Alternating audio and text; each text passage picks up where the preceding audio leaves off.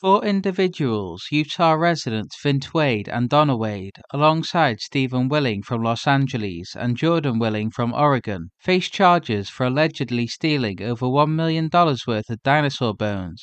These accused individuals reportedly acquired, transported, and exported these dinosaur resources from federal and state lands, with the Wades reportedly paying cash and checks to undisclosed persons to pilfer dinosaur bones from federal land. Subsequently, these stolen bones were sold at gem and mineral shows. The Willings are accused of purchasing some of these illegally obtained resources and using their company to export them to China, allegedly misrepresenting and deflating their value to evade detection. The alleged crimes, occurring between March of 2018 and March of 2023, resulted in more than $3 million in damages, including the loss of scientific value and the cost of restoration and repair.